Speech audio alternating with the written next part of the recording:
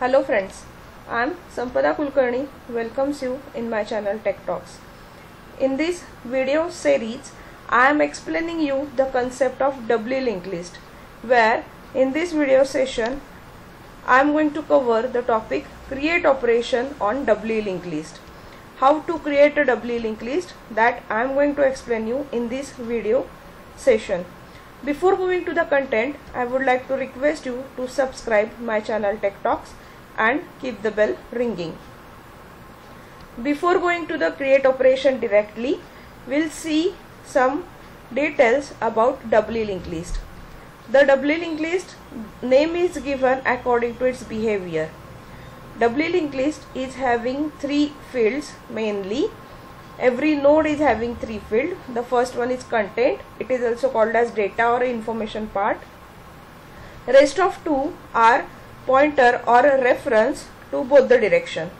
The first one is to the next node, just same as of the singly linked list, and another reference or another pointer is nothing but to the previous node.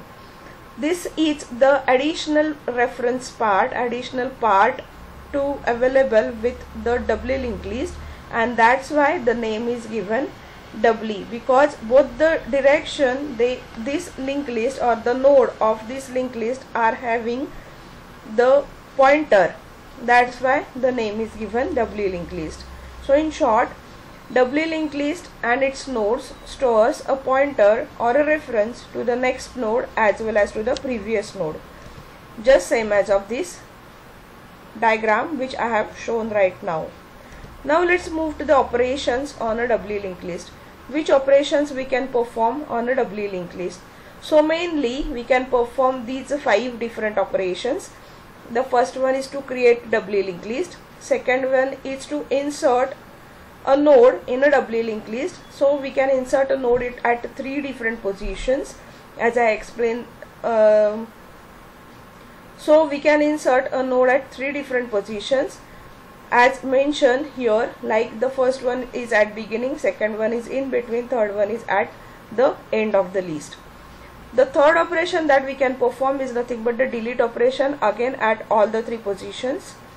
Fourth one is to traverse a doubly linked list, but we can traverse the doubly linked list in both the direction, that is in forward direction as well as in reverse direction, and we can perform the search operation on a node as well.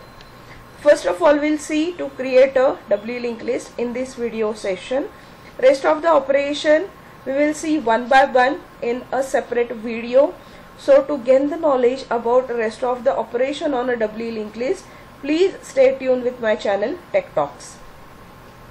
First of all, let's see the node structure of DLL. Then we will move to the create function, create operation on a doubly linked list. So as I explained previously, it is divided into 3 parts. The first one is nothing but data or information part. Second one is nothing but a link to the next node. It is also called as next field. And the third one is nothing but link or a reference or a pointer to the previous node. It is also called as previous field. Let's see how to create a doubly linked list.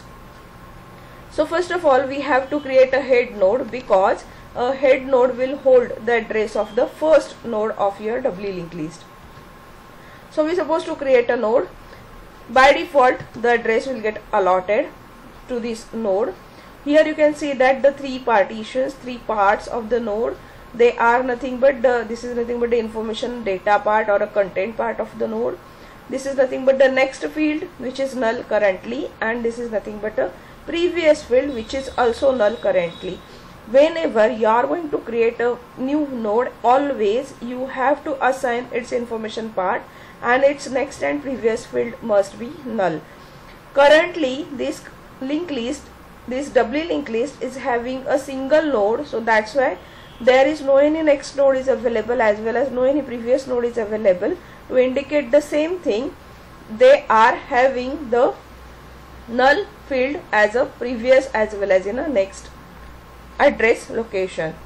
If we want to add one more node, in that case the node is created as well as the address is assigned to that node, and now I want to form a link between these 2 nodes. So to form a link between these 2 nodes, what the protocol we have to follow? This is nothing but the head node. Head node's next part will hold the address of the next node. So that's why the next address of the next node is 65630, and it will form a logical link between these two nodes.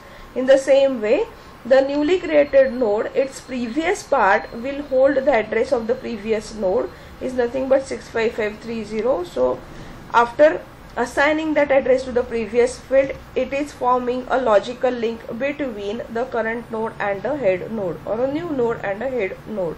So in this way, here you can see that both the direction we are providing a link, that is in forward direction as well as in a reverse direction.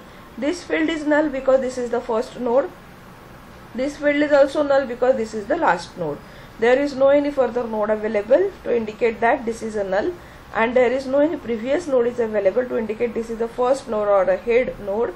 The previous field is also null. Now let's add one more node with the different address location, and let's update the links again. So this is the next field of the node whose data part is 20, and will get updated with the address of the next node and to form a logical link between them. The same way for this node, this null is get updated with the address of the previous node, and which forms a link in a reverse direction. So in this way we can create a doubly linked list. So thank you friends for listening and watching my video. If you like the content and the video, please do not forget to give the comment, and also do not forget to share it with your friends. Here I am providing you a subscription link for my channel Tech Talks. For your reference, I am providing you a shortcut link for a next video of this video series, and the whole video series I am providing here in the form of playlist. So thank you friends for listening and watching this video series. Happy data structuring, happy learning. Thank you.